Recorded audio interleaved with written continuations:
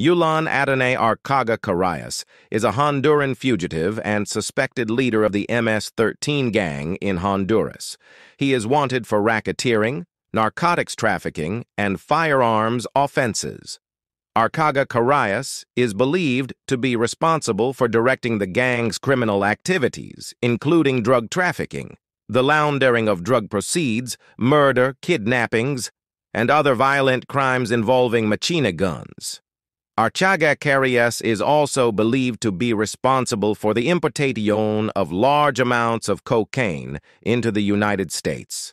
In February 2020, Archaga Carias, with the help of approximately 20 armed men, escaped from a courthouse in El Progreso, Honduras.